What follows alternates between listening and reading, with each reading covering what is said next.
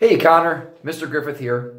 I wanted to put together a video on just a couple of basics for playing the bass, including note reading, just a reminder on some strategies that you can use to be successful at note reading. But also I wanted to show you some stuff on the instrument as well. So I'm going to have to move the camera around a little bit, so it's going to get a little shaky, but just as a warning. So what I've done here behind me, you can kind of see that. Hopefully you can see it okay. Basically what I've done is I've written up the D major scale. And so this is all the notes in the D major scale, starting on D, and then they go all the way up to the high D.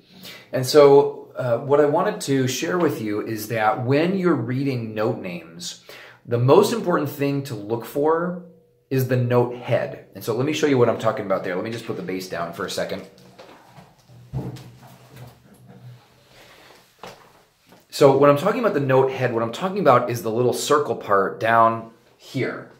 So this guy right here is called the note head. If I erase the stem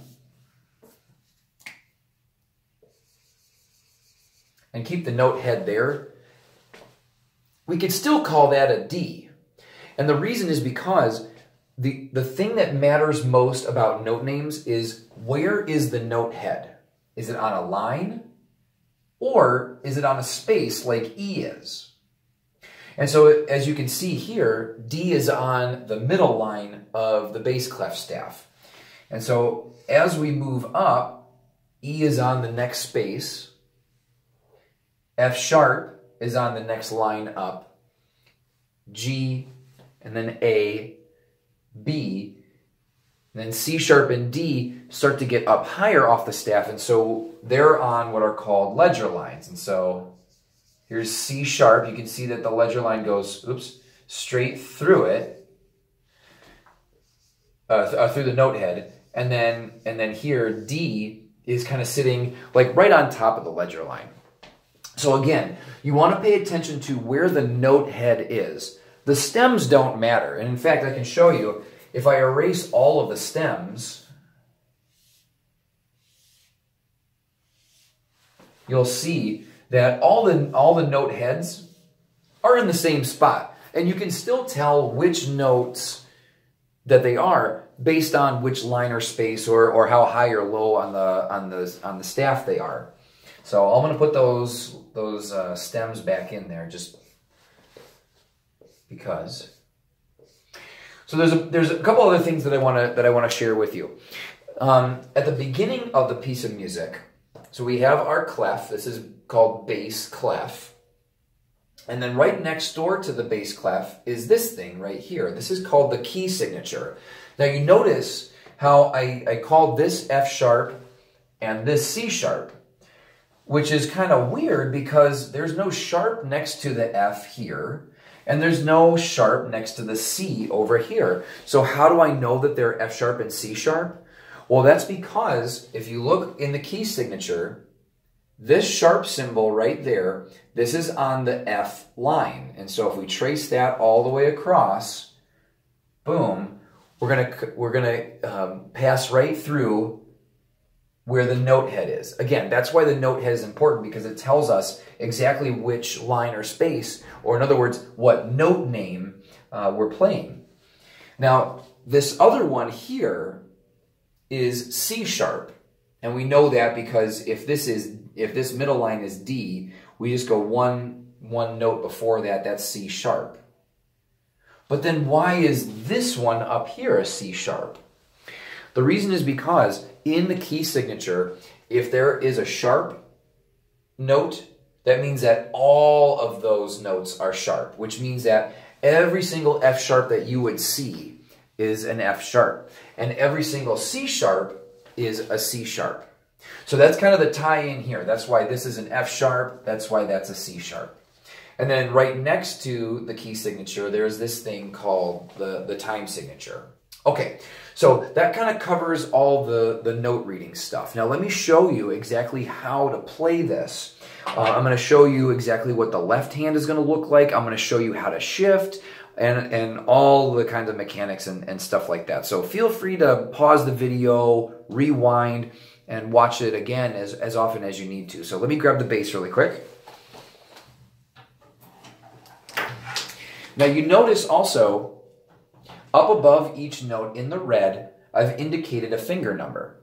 So this is just as a reminder.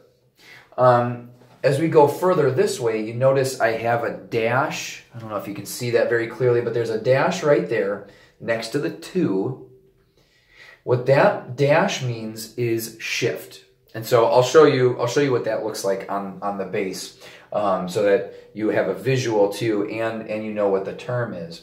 So the dash means shift, and we play the C sharp with a second finger. Okay? And then the last note that we're going to play is a D with a 4th finger. So again, I'm going to show you what all that looks like. So here, let me shrink the camera just a bit. Okay, that's better. So I'll try to get out of the way as best as I can so you can see what I'm playing and then how it applies to the notes behind me. So we'll see if I get a little bit over here. Okay, so we're going to start off on an open D. That's an easy one. Anytime I'm talking about an open string, I'm going to use the finger number 0 because there's no fingers that you're going to put down.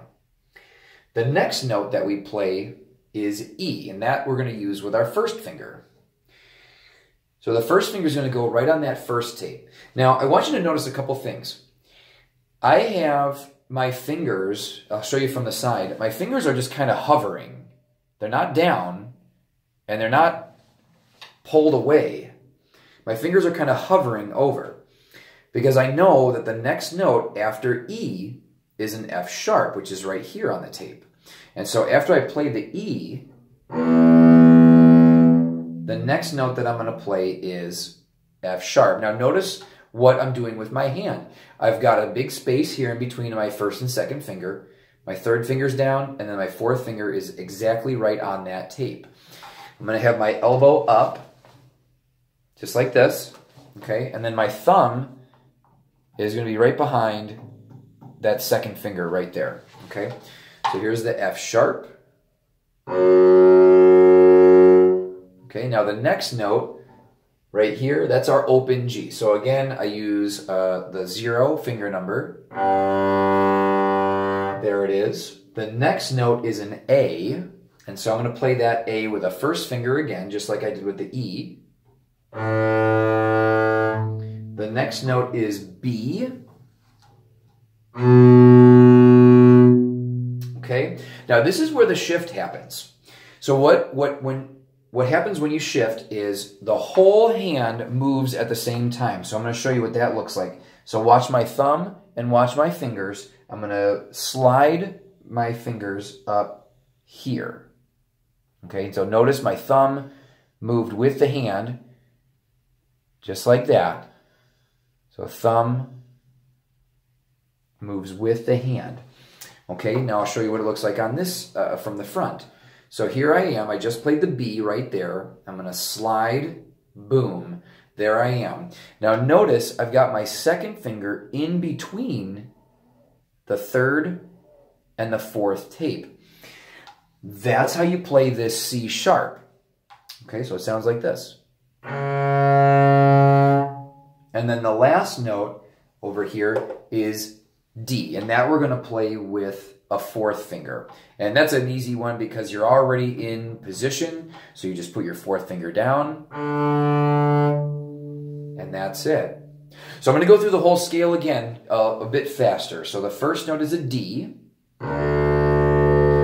next note is an E, then F sharp, then G, then A, then B, then C sharp, then D. Now what's cool about this process is that even though we're going through the D major scale specifically, you can use the same kind of process to go through all the other scales that we've worked on, the G major scale and then also the C major scale.